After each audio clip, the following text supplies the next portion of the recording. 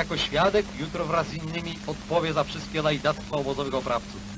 Stopień wojskowy? Oberleutnant und Obersturmführer. Obersturmführer opowie nam o morderstwach, jakich dopuszczała się SS na terenie obozu. Am 21. Oktober etwa, da kam ein Transport von Warschau. Und aus diesem Transport hat der erste Lagerarzt Blanke die Leute aussortiert nach Arbeitsfähigkeit und Arbeitsunfähigkeit.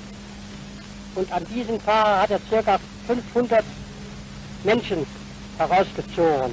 Und die wurden nachher alle vergast. Darunter waren viele Frauen und Kinder. Powiada, że w październiku 1943 roku przybył na Majdanek transport więźniów. Z grupy tej lekarz wysegregował 500 osób jako niezdolnych do pracy. Wszystkich zagazowano i spalono. W tej liczbie dużo kobiet i dzieci. Takie historie zdarzały się na Majdanku codziennie. Nie wiadomo, w jakim celu Thernes zajmuje się wypadkiem tak mało jaskrawym. Mógłby raczej opowiedzieć o 3 listopada 1943 roku, kiedy na Majdanku rozstrzelano 18 400 osób. Ich bin kein Sadist. Ich habe keinen geschlagen, noch nie. Noch nie. Он не садист, и никого не убил. Ich bin kein Sadist, nein. Niemals. Noch nie Sadist gewesen. Kenn ich nicht. Ich bin viel zu fein. Ten SS-owiec utrzymuje, że jest człowiekiem subtelnym. Czy znane wam są zasady prawa międzynarodowego? Ja, in Genf diese, nicht wahr, dass kein erschossen werden darf, ein Gefangener, dass die Adressen ausgetauscht werden, dass das Rote Kreuz, ein Flieger oder ein Schiff nicht beschossen werden darf. Das ist Genfer Konvention, nicht wahr? Świadek mówi, że zgodnie z konwencją genewską nie wolno źle traktować jeńców.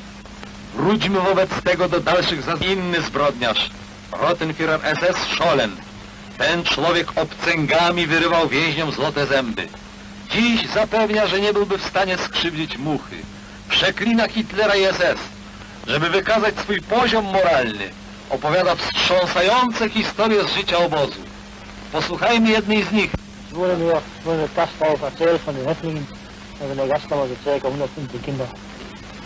Schollen opowiada o tym, jak był świadkiem zamordowania 150 dzieci.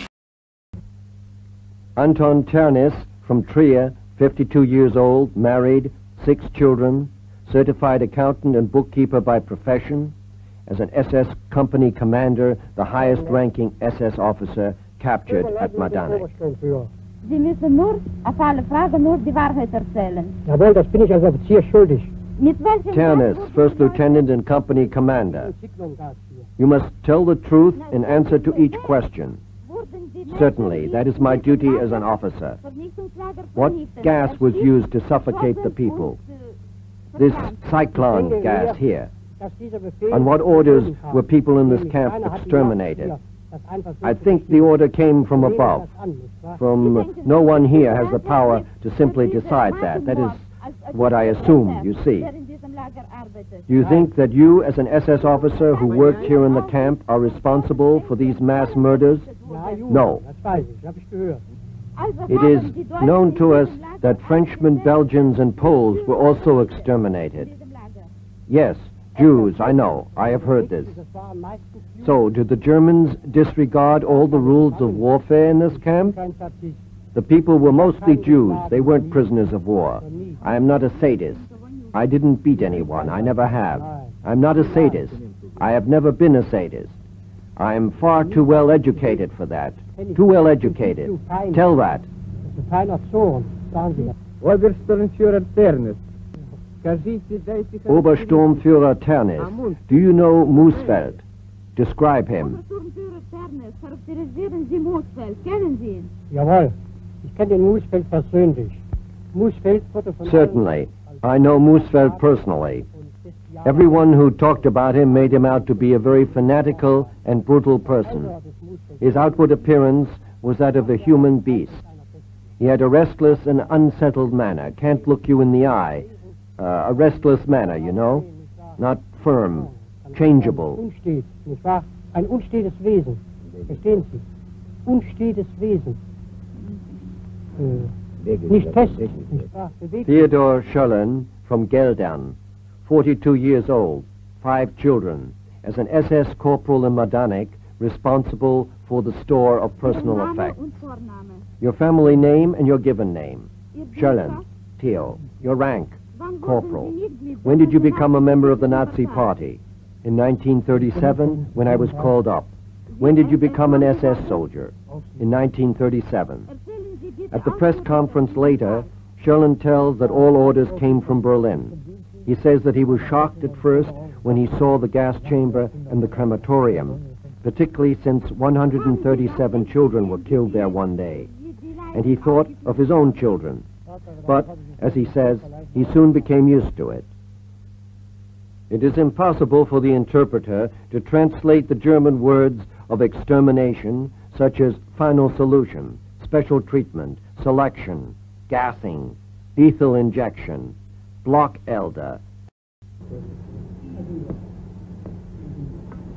Ihrer Meinung nach, zu welchem speziellen Ziel war dieses Lager? What particular type of camp was it in your opinion? I assume that it was for the extermination of people. Did you see the mass murders? I didn't see any mass murder because I didn't have anything to do with the camp. I only saw people marching to the camp. 5,000 of them were women. Who sent the people in to be gassed? The doctors or the camp administration? Dr. Blanke and Dr. Rindfleisch. One time a trainload arrived and the ones unfit for work were separated out. About 500 were picked out. There were definitely orders from above. Were women gassed too? Women too? Yes. So that was the practice of German medicine, especially those who were ill, right? Yes. What were the nationalities of those who were gassed? All nationalities. Belgians, Frenchmen, Poles, Greeks, Italians, almost all of them from Europe. Jews? Yes, Jews. Russians? Russians? Jews? Yes, Russian Jews. Not prisoners of war. That would be immoral. That goes against international law. That goes against everything. Juden, ja. Kriegsgefangene nicht, das verstößt gegen die guten Sitten, das ist gegen das Völkerrecht, das ist gegen alles.